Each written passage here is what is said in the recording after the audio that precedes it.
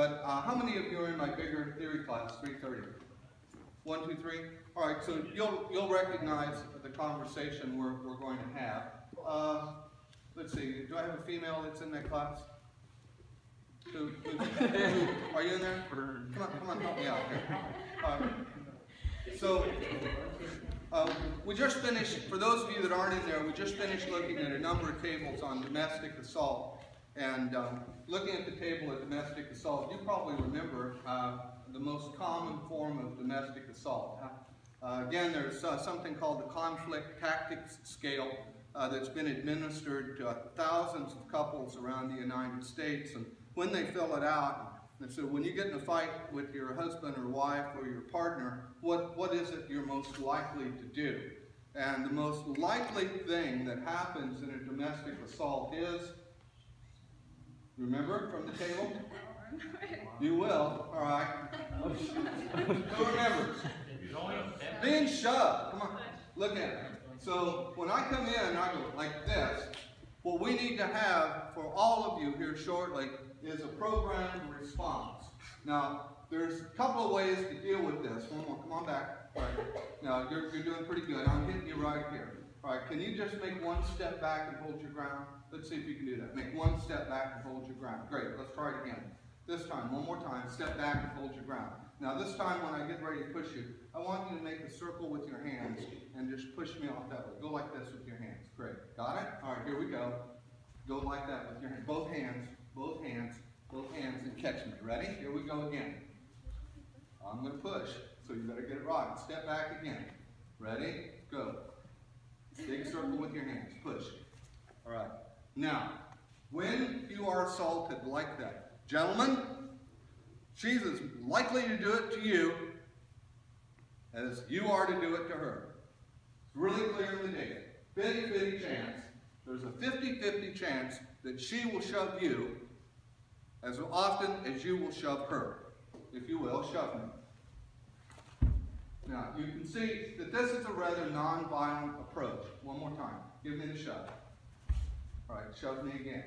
Please, honey. Now, I'm going to push here. Now, at this point, when you do this, your next response is very important. You know what it is? What's your next response? Run. Leave. Not run. Let's not call it run. Let's call it leave. Okay. Because right after the shove, guess what happens next? You shove me like that, and I don't leave. Next time you reach out at me, I'm going to hit you. Just like that. Let's find out how that works. Shove me. Shove me again.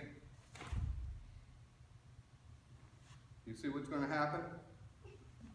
All right. Gentlemen, she started the fight, but you won it. Guess who goes to jail?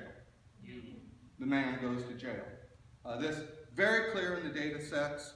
You can argue all day long that she shoved you and hit you first, but because of your counterattack that left her marked, maybe even hurt, you're going to go to jail. One more time. When she shoves you, go ahead, shove me again. I'm using a non-violent approach. This is called a soft block. You see my hands are still open. I'm making a little circle. Soft block, as opposed to shove me again. A heart attack. You know, in a personal assault from a stranger or in a bar against somebody my own size, not a loved one, the hard response is called for. But when it's an interpersonal problem with a loved one, your brother, your sister, your mom, or your dad, you just don't drop them with what I've taught you. You just don't do it.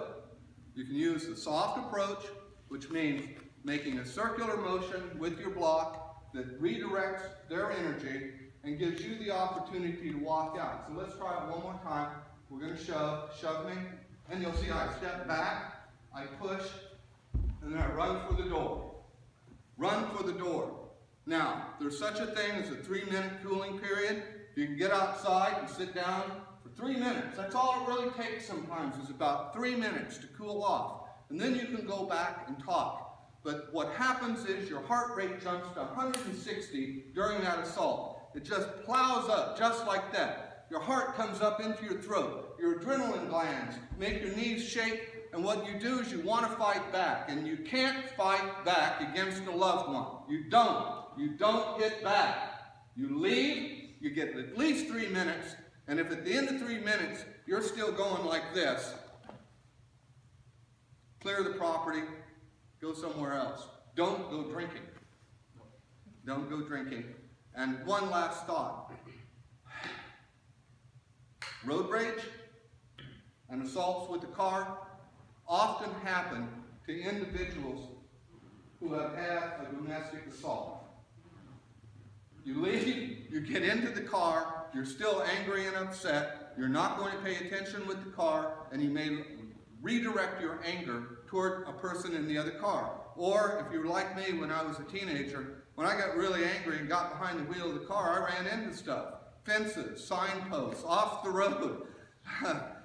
Shouldn't be in the car if you're angry. So what's that leave you? A nice long walk.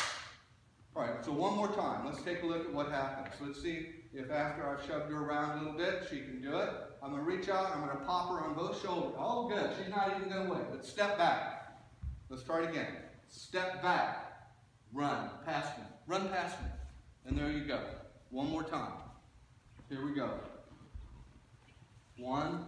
Run past me. On your own. Go.